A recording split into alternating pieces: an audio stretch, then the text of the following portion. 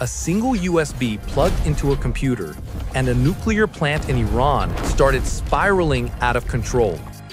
No bombs, no bullets, just lines of codes. This wasn't the work of a depressed kid in hoodie. This was something the world had never seen. A digital weapon so advanced that it could have sparked World War III. And here's the part that still sparks debates today. Was it America? Was it Israel? Or both? It exploited 4 zero-day vulnerabilities of Windows.